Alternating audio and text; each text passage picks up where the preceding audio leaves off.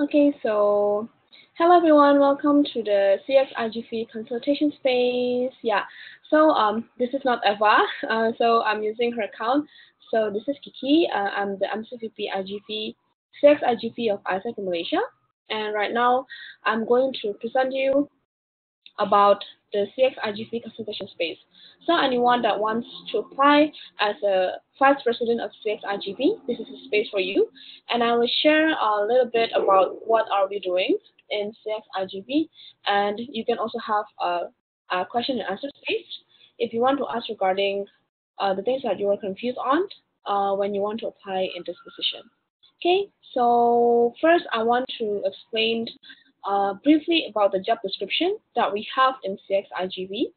So yeah, so as you can see, basically for CX IGV there is a little bit of difference between tier because of the capacity that we see based on the operations.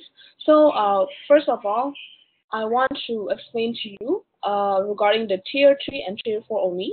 So if you're confused about what is tier 3 and tier 4, so this is the banding, like the level of your LC in ASEC in Malaysia based on the OD model.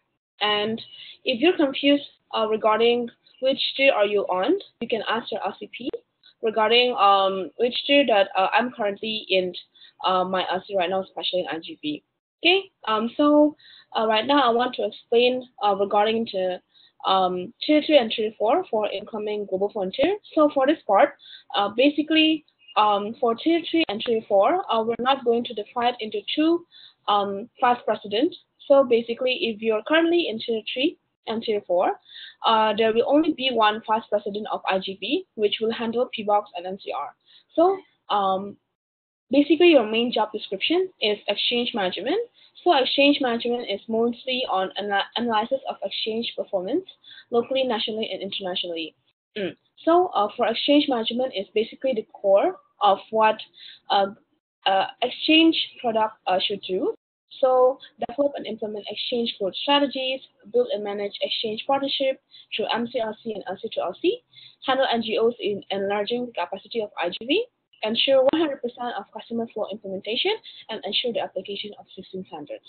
So basically, for exchange management, the simple way of how are you going to do it is customer flow. So for IGV, the customer flow will be handled from attraction to brand advocacy because there will be no marketing for IGV in the vice president level. So the one that is going to handle all the customer flow for IGV is going to be the vice president. And then the second one will be PBOX management for PBOX and non-corporate relation management for NCR. So maybe some of you are still confused regarding what is the difference between PBOX and NCR. So basically, a PBOX is a project based on exchange. So it's a project that is created from the entity and from the initiative that you have based on the impact that you want to create in the society. So basically, a PBOX project is a project that is created from scratch or from zero. For example, we also have a PBOX initiative from national, which is Speak Up, Clean Our Plate, and Cycle for Change. Oh no, Cycle for Change is NCR, so currently we have Speak Up and Clean Our Plate. Cool. And then for the next is non-corporate relation management. So for NCR, it's basically an NGO-based project where you just have a cooperation with the NGO on how should the EP contribute to the NGO to compare to the NGO. Yeah. So that is basically the core differences between PBOX and NCR. Okay, cool. So I'm going to move next. Yeah. And then the next thing is team management, of course, especially for incoming global frontier. The team that you will have for the core team that you will have for IGV is mostly the OC team. So how you make sure that you can create the OC team based on the strength that is needed on the project. And then how you make sure that you can leverage on the strength each IGV to project directors and OCP collaboration. Yeah, so basically for IGV, the structure will be you will have a project directors, and below the project directors is the OCP, and below that we will have OC team that will handle each of the project. So how you make sure that you can also handle team management from your directors and also from the OC team. And then the next will be the synergy management. So because IGV, basically the synergy will be mostly on PD, because in the future the LC will have PD and then FL and also PM. So I will explain regarding the synergy in the next slide. And the next will be national plenary. So for example, represent Isaac in Langkawi in the national plenary with other EB members. So how to make sure that you as a vice president, you will represent your RC regarding IGV. And then how to make sure that you as a vice president can align your entity to national direction and fill in monthly and quarterly SONA report throughout the term. Cool, so that is for Tier 3 and Tier 4.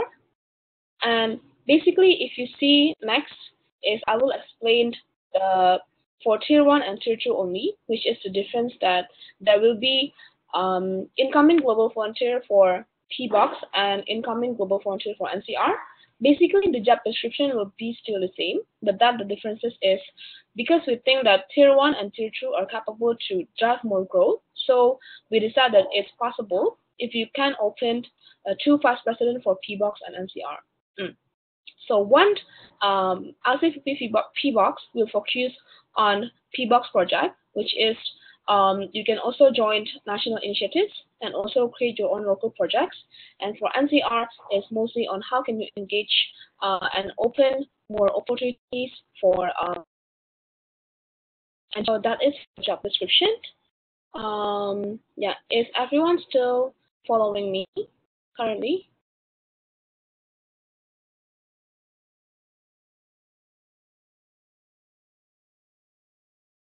Okay, so can you hear me?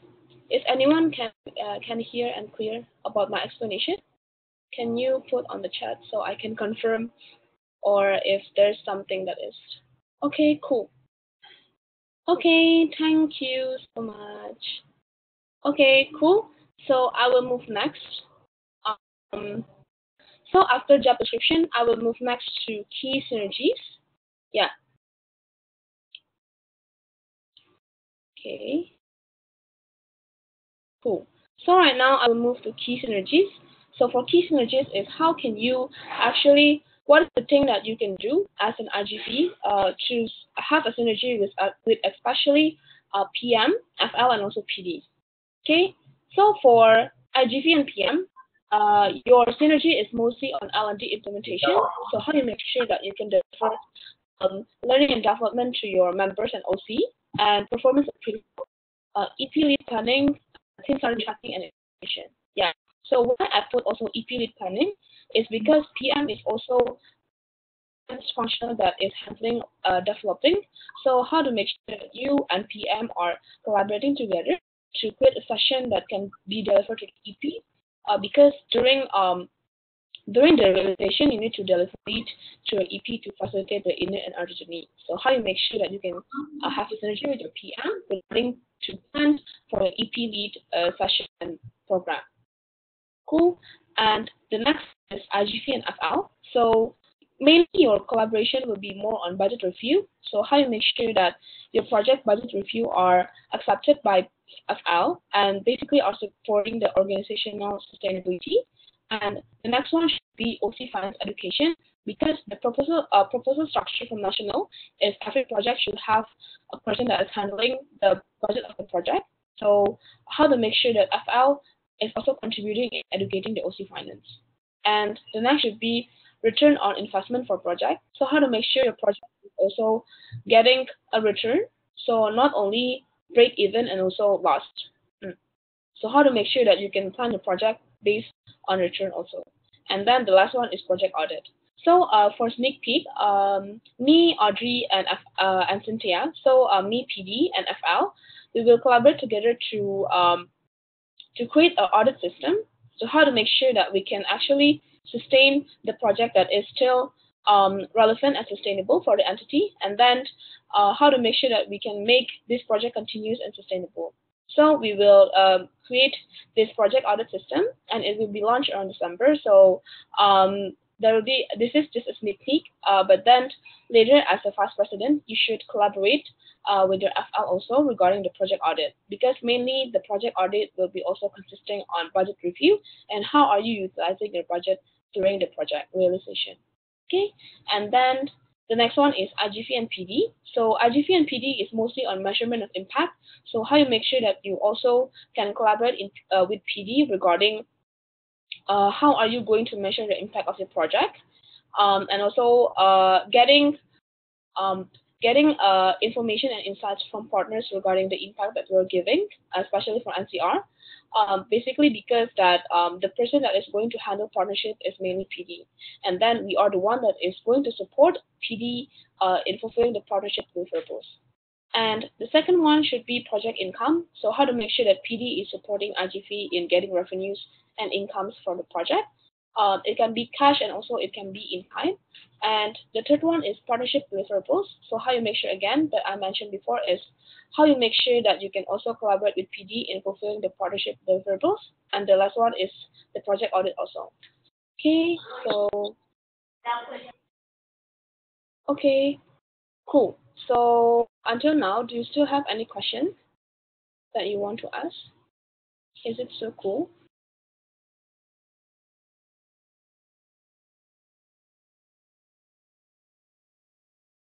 Okay, can you give me a minute?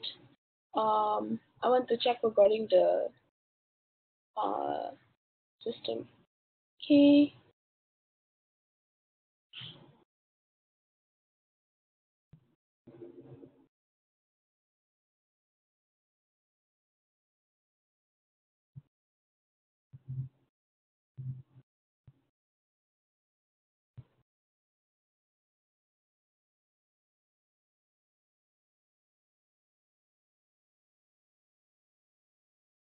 Okay, I'm back. Sorry, this is a really new app for me, but I hope that this is also can make everyone that cannot attend today can also see the session that I'm delivering now. Okay, so I will continue, and next is going to be key performance indicator. So as an IGV vice president, what is the thing that you need to achieve, and what is the progress that you need to track regarding your performance? Okay, so yeah, basically, the differences for the KPI is only based on if your entity is going to have PD or not, because basically CXIGV will more focus on youth experience rather than partnership experience. So basically, the main KPI of incoming global frontier is going to be number of GV forms opened, number of applicants, number of accepted, number of approved, realized, and completed. So this is like the basic things that we track. We always track for you as a vice president of IGV. And then next is number of re-raised GV forms. This is not. I want to clarify again. So re-raised GV forms is not a form for partner. So it's like a DMF form. So for example, if one LC have project A and then the project is going to be sustainable because financially and based on the impact that this project can be sustained for the next peak. So you can also re-raise this form and open, like for example, project A 2.0, like this kind of thing. And then the third one is a number of LC partnerships form, which is IR, international relations. So how okay. So who is viewer 30? Um, wait, can you let me finish first, and then we're going to have a Q&A session after this. Okay, I will continue. So LC partnerships form is basically on IR, and this is an LC to LC partnerships. So for example, if you have a partnership with an LC in Hong Kong, so that is counted as number of LC partnerships form. And then for LC partnerships, it can be in form of agreement, but also it can be a form of like goal setting and objectives of what you want to achieve, for example, in winter peak or summer peak. Yeah, so it doesn't have to be an agreement. But if you have a goal and an objective that you want to achieve as LC partnerships, it's actually counted as an LC partnerships. And the next one is Net Promoter Score. Basically, you can also find it out in the XPA. And ratio of GV over TL and TM conversion means that as simple as productivity. So for example, if you have a 10 member in your IGV team, how many GV numbers that you are achieving based on those 10 numbers of member. So how do you make sure that your team is also productive and you as a leader are also ensuring that all of your members are actually doing their own job description. And then the next one is number of EP lead implementation. So how to make sure that you can also implement lead for EP during the realization. And then also project impact achieved based on your DMF form. And the next one is impact report published.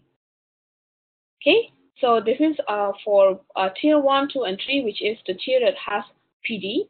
And for the tier that doesn't have PD is a percent of partnership deliverables achieved, and then the rest is still the same with the previous one. Why is percent of partnership deliverables achieved? Is because that we think to make sure that the IGV project are sustainable, we are not recommended you to actually find a lot of partners, new partners. So how to make sure that you can only focusing on the current partners, and the main KPI that you need to achieve is actually how you make sure that the partnership deliverables are achieved. And then how you make sure that you also have a really consistent customer relationship management with the opportunity provider for your project or the NGO for your NCR project. Yeah. So that is for the KPI. So for the KPI, is there any question for this part?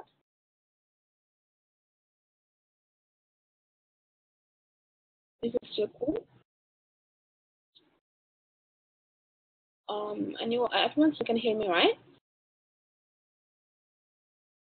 Okay, cool.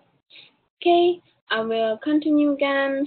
So after KPI, we're going to move to timeline. So maybe some of you have seen this one. Yeah, so this is the main timeline of IGV.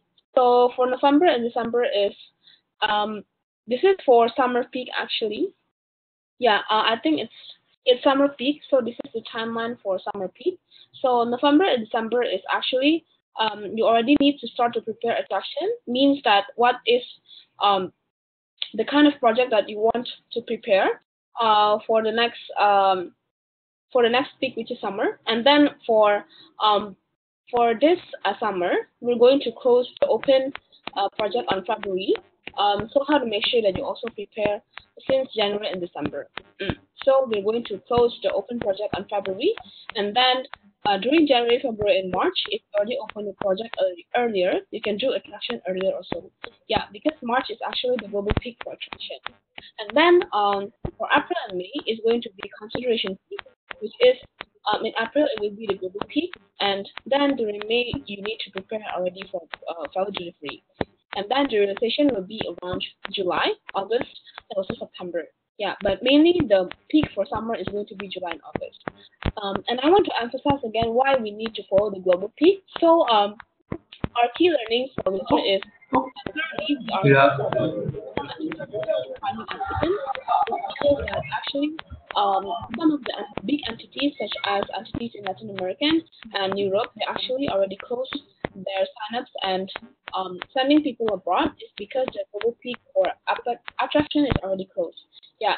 So imagine that again in summer we are late in this timeline. We are going to lose a lot of entity partners that is actually formidable to supply a lot of EPs to Malaysia. So how to make sure that for summer we already prepare and gear up for following the global peak. Yeah. That is basically for the timeline. And this one is the national direction. Okay, so basically, this is the roadmap of ISAC 2020, and for us as a exchange product, basically the things that we want to achieve in the ISAC roadmap is to improve our current products. So how to make sure that we can actually improve our current product and make it sustainable. So the first one is market fit. So market fit is how to make sure that us as ISAC in Malaysia, we actually provide a project that is actually fit with the needs of all of the global network. So for example, right, we open a project on during for winter is we open a lot during January, but then if we see another bigger perspective, actually there's not a lot there's actually a lot of entity that is able to send EP on January, but then if you see there's actually more entities that are able to send EPs during March and April. So how to make sure that in the future and currently we are actually can provide a lot of opportunities to a lot of people across the globe. And then the second one is supply and demand management. So how to make sure that we can actually, if we know that we have a demand of opportunities from our entity partners or from the global network, how can we actually fulfilling the supply of opportunities to them? And then the third one is process optimization. So how to make sure that we have a fast process time and we also have a good conversion rate. So for example, how to make sure that if we have a lot of applicants, how to make sure that those applicants are converted into accepted. And then how to make sure that we don't make our customers wait for more than 2 weeks or 1 week. So how to make sure that we also make our process faster. And then four is MOS completed. Again, how to make sure that we are delivering a completed experience or EPs. And then the next one is product development plan. So for example, if you want to create a sustainable project, if you want to grow up your project to be more impactful, you want to include a lot of partners, how to make sure that you also have a plan to improve it, and product growth strategy. Product growth strategy is, for example, if you want to improve the growth or authorization of completed from this current term, and for example, in your term when you are elected as RCVP. And this is our main battle as a IGV, CX IGV. Yeah, and this is the thing that we're fighting for. And if you're elected for your next 1 year. Okay, so basically this is also you can also see that this is basically the thing that you will do and the challenges that you will face during your term as the vice president of IGV. Yeah, and okay, so right now, I will open a Q&A space. So actually, we have a lot of time. The session will be held for around 1 hour, so we still have around 30 minutes left. Okay, so maybe for someone that cannot hear currently and want to ask question, I will open the question and answer space right now. Okay, so anyone wants to ask questions regarding or clarifying the parts that you are missing?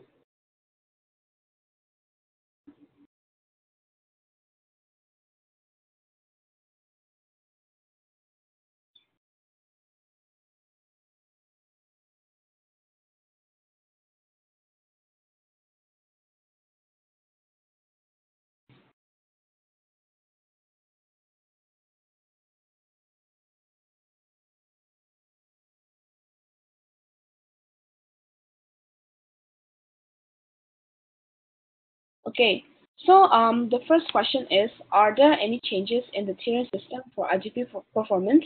Can I clarify which part of IGP performance that you mean? Is it like, for example, if you don't like, how to say, is it, for example, if you perform this exchanges? Yeah. Okay. Okay, cool. So for the tiering system, currently, Xiaomei, the MCVP of OD, are planning to finalize the OD model. So we're going to improve the tiering system for IGV also, and then for that, we're going to finalize. We're going to finalize in terms of how many exchanges that we should have if you want to enter like tier 1, tier 2, tier 3, like tier 4. Yeah.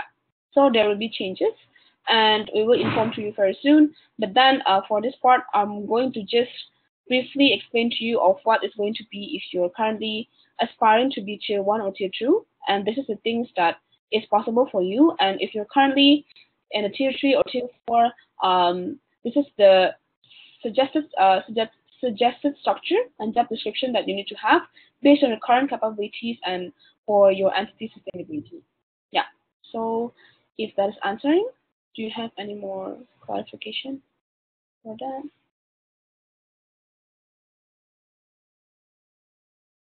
Okay, cool. Yeah. Is there any more question?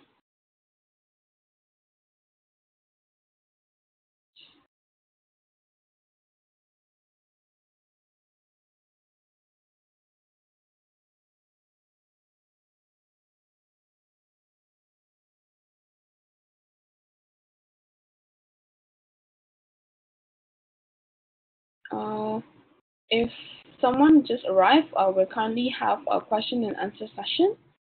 So if you want to get a clarification regarding the job description, the synergy, the KPI, national direction, or if you're clear, you can just say cool or wave.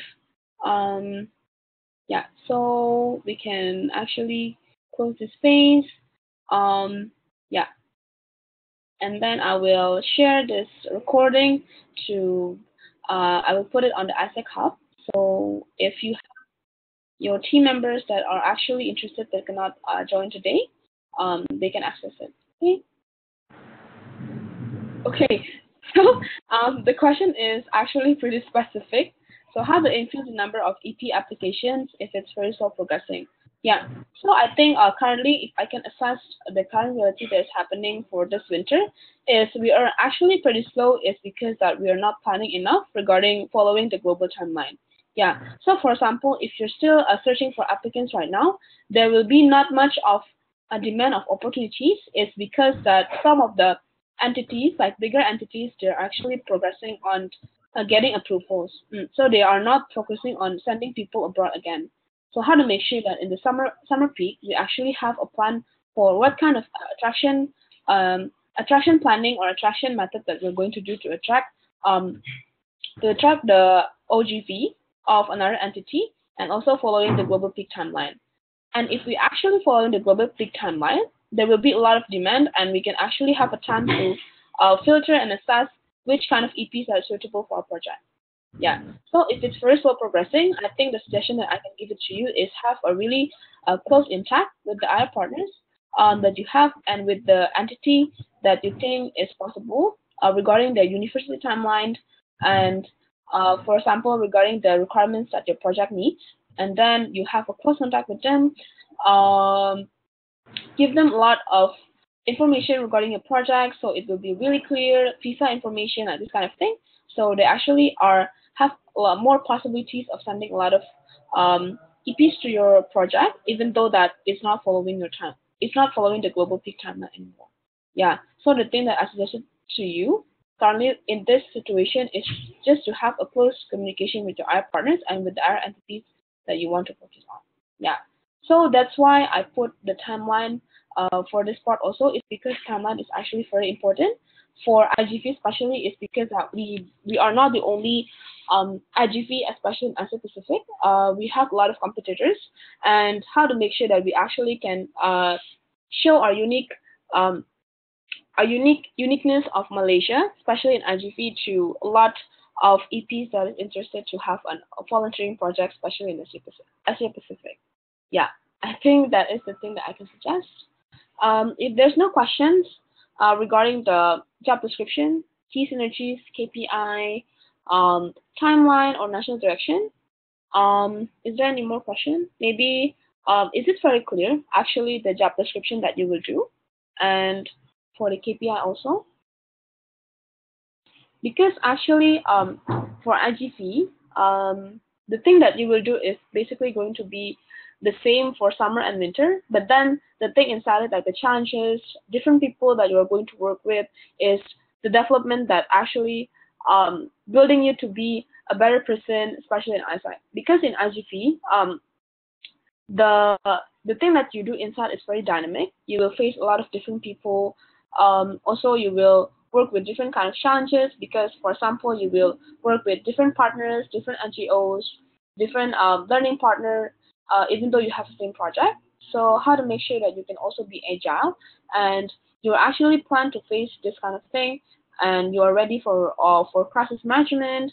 Um, and this is the thing that actually, from my perspective, is going to develop you if you want to search for development in this organization. And then, fun fact also, actually based on my experience, for IGV, for IGV usually the pipeline is actually there's a lot of pipeline for MCs and LCPs that's actually from dysfunctional. Is I think it's because that dysfunctional itself is very challenging. We are faced with a lot of how to say we are faced with a lot of probabilities that's going to happen during the project. But then this is the thing that is training us to be more better and also develop us in this organization. Yeah, I think that is the personal thing that I can share for being in IGV. Um, Yeah, actually, it's pretty challenging. But then, if you really want to search for a good development in this organization, I think IGV is one of the good functionals for you to join in, especially being a vice president of IGV. Yeah, cool. So, if there's no question, okay. So, next question. How do PD synergize with IGV for measurement of impact? Okay, so for this part is basically you're going to have a measurement of impact report, and then what you can do with PD is actually how to make sure that PD can also assist you regarding the partnership. So, for example, because the impact is not only for the students, for example, but also for the partners and for society, and then PD can also ask the partners regarding the information that they get, what is happening in the society and also in the NGO that we invite the volunteers to do a volunteering project in there. And then regarding the IGV report, actually why PD is also there because PD can also use this report to search for another partners to get sponsorship and also in time. Yeah. So this is more onto the PD synergize for measurement of measurement of impact because actually why is it really important is because we can use this report to actually showcase to externals regarding how impactful a project is, and we can actually get support from that because it's actually data, and um, data can show that actually what is the thing that we're doing, and it's clear information of what is our project going to be. So if you want to get sponsorship or support from externals, we can get it more easier because of those data. Yeah, I think it's for that part. Okay, so next question is, as PD will be taking over some IGV's previous responsibility, the initial contacting and approaching of enablers, will this affect IGV abilities to find enablers suited for to its project? I think it's in the terms of synergy. That's why you will need a synergy with PD. Also regarding what is the thing that is suitable for the project. And then the thing is for creating the report also, the DMF report, why you also need PD to be there is because that you are the one that's actually more aware of what is the impact that you want to create based on the project. And then the PD part is actually just to approach the externals regarding what kind of externals that's actually suitable from the project that you want to create. And then after you get the externals, you can actually create the fully completed report of what is going to be the key activities during the project. And then after that, you can publish the DMF report to open the project. Yeah. So I think it's not going to affect a lot, but I think it's in the more in the terms of how can you synergize with the PD to actually get everything clear. Yeah, in terms of there's no miscommunication regarding what is the impact that you want to create from the project, and then because PD will have more intense capacity to do customer relationship management. So because imagine if you are CX IGV, you need to take care of your EPs, you need to take care of process time, IR, and then you also need to do customer relationship management with the partners. It's going to be overwhelming, and then you're not going to focus on the core things that you need to do as CX IGV. Yeah, so that's why for this kind of thing, we're putting it on PD because PD can also focus on having delivering a fully partnership service to the partners and also do a customer relationship management such as maintenance to the partners and also visit the partners and getting feedbacks, getting insights regarding how to improve the project and this kind of thing. And then you as a sales IGV, you can focus on the youth experience more, which is the EP's experience. Yeah. So I think if that's answering, is it clear?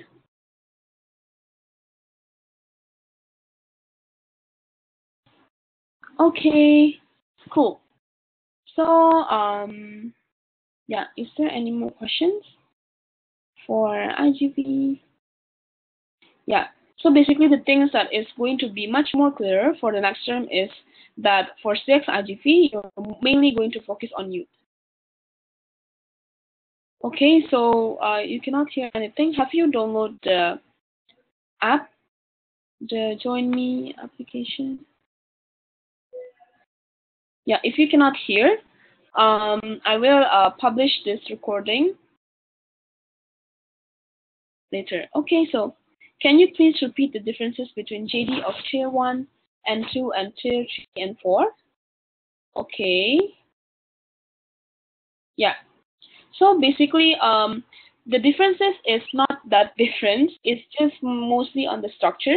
So for tier one and tier two is it is possible for you to have two separate vice president for PBox and MCR, while for tier three and tier four is you will only have one VP IGV that's handling both MCR and PBox because of the capacity. Yeah. So for tier one and tier two, you can actually focus on growing both in PBox and NCR because you will have two different VP that's going to have different direction. But for IGV, it's mostly for tier three and tier four. Why we put one VP IGV is because for tier three and tier four, you just want to focus on sustainability and how to make sure that your project are sustained and stable before you can actually focus on growth. Yeah, but the job description is the same. Yeah, mainly it's just differences on the structure. Yeah, so that is the difference for tier one and tier two, and also tier three and tier four. Yeah. So is it clear? Okay. Okay. Cool. Cool. So we still have around 10 minutes left. 10 minutes left. Is there any question?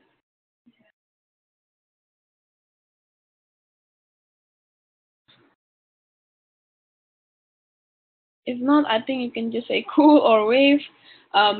Yeah. Okay. Wave.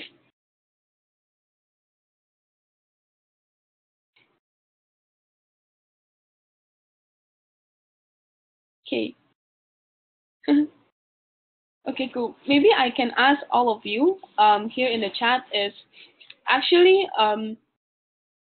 uh like for joining the session, right? Do you actually are still confused of which position that you're going to apply, or who are here that is actually really want to apply as VP IGV, or like for example have a background in doing IGV, or like maybe are some of you are from different functional? Is anyone in here are from different functional beside IGV?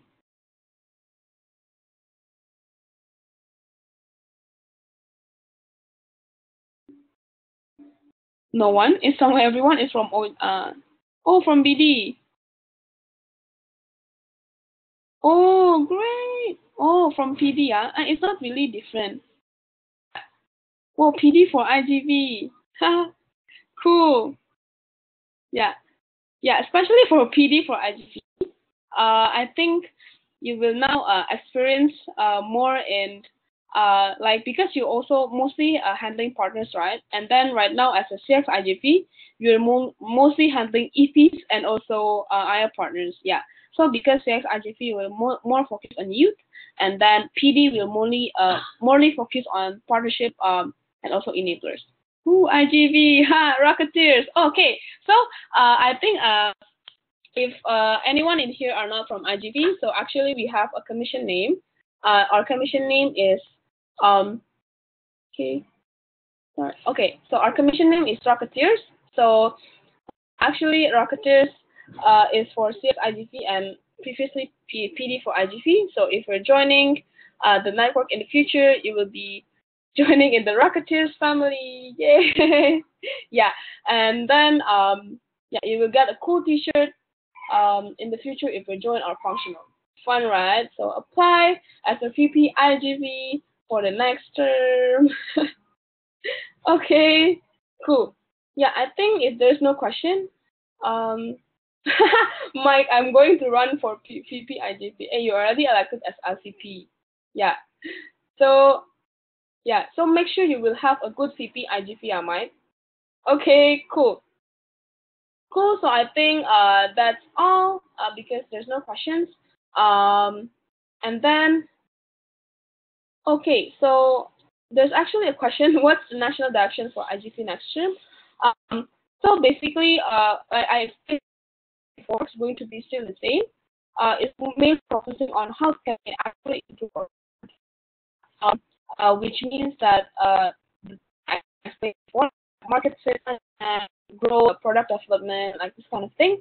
And then how can we actually achieve, like for nationally, we aim for 1,288 complete for IGV.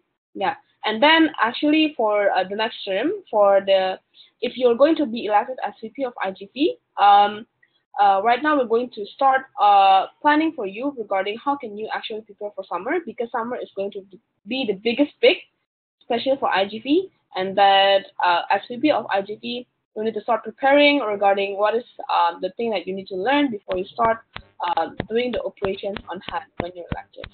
Okay, yeah. So I think it's still pretty much the same. Um, okay, then, yeah, I think that's all for this EV consultation. If you have more Q&A, you can actually text us at MC Malaysia inbox. We're going to make our MC Malaysia page more active. So if you want to get more information regarding our campaign, regarding EB application, the things that you can learn, you can check our MC Malaysia Facebook page. And then for output, I will share to you in the comment box below later regarding where can you access this recording and also the presentation. And then feedback is good, so I hope that you can learn a lot of things from this session. So please take picture of this feedback form, be it the ly/eb consult slash stripe feedback dash feedback for the feedback for this EB. So maybe we can have more EB consultation space if you really want to learn more and prepare to apply as VP of IGV. Yeah, I think that's all. Thank you everyone for coming. I hope that you can get a lot of insights and be more sure that you will apply as VP of IGV. Yeah, I think that's all. Thank you everyone for coming. Bye bye.